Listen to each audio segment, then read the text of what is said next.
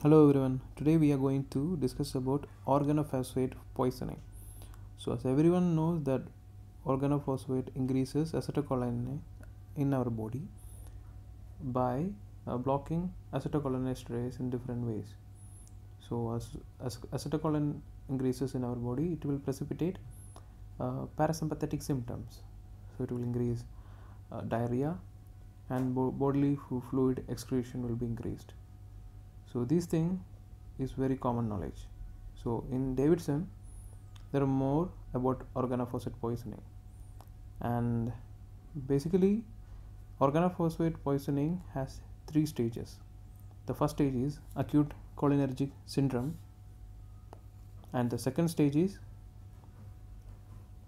intermediate syndrome, and the third one is, or third phase we can say, is organophosphate induced delayed polyneuropathy.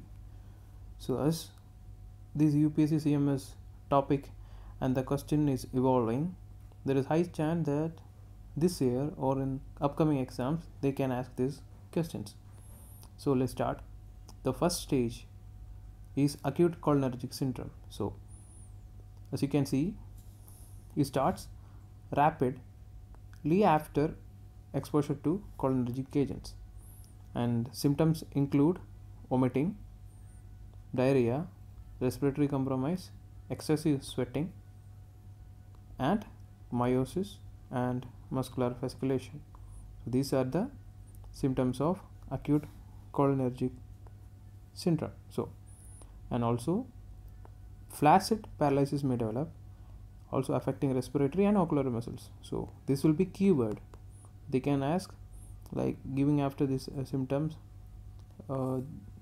there is a chance that they can ask from which syndrome is the patient is having. So, and the duration you have to remember, it is 48 to 72 hours. So also there is a statement in Davidson given us that with some lipid soluble agents can cause prolonged effects. So it can prolong acute cholinergic syndrome. So some lipid soluble agents. So usually it is maintained by intensive cardiorespiratory support and monitoring are often required. So next syndrome is intermediate syndrome. So it develops after 1 to 4 days after exposure, after resolution of acute cholinergic syndrome. So this is the statement given in Davidson. So here the symptoms are muscle weakness, rapidly spreading from ocular muscle to head, neck, proximal limb and respiratory limb. Please be careful. It is given that muscle weakness rapidly spreads from ocular muscle to head, neck, proximal limb and respiratory muscle. So be careful with this statement. Also ventilatory failure may occur. Also duration is 2 to 3 weeks for intermediate syndrome. So for acute cholinergic syndrome, the duration was 48 to 72 hours, and here the duration is 2 to 3 weeks, and management is supportive care. And the next or the final symptom is organophosphate induced delayed polyneuropathy. So this is the thing happening after 2 to 3 weeks after exposure to acute organophosphate. So this mainly affect long myelinated neurons, and it has both mixed sensory and motor polyneuropathy. So the symptoms are paresthesia, muscle cramps and numbness.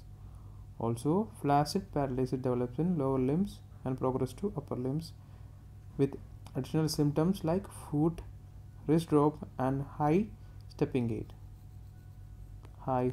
So this can be asked. Also flaccid paralysis progress to upper limb. So this can be also asked. So sensory loss may present is written here. This is directly taken from Davidson. So you can remember like this. Also there is written reduced or lost tendon reflexes initially with possible later development of mild spasticity. This can be a good question too. Here also there is no specific treatment available. Physiotherapy for muscle wasting is recommended. Also for recovery is often incomplete. You have to be careful with this statement. Physio recovery is often incomplete for organophosphate induced delayed polyneuropathy. Also, improvement takes at least 1 to 2 years, and it is especially in young patients. So, yes, only in young patients, potential improvement after 1 to 2 years can be seen. So, thank you.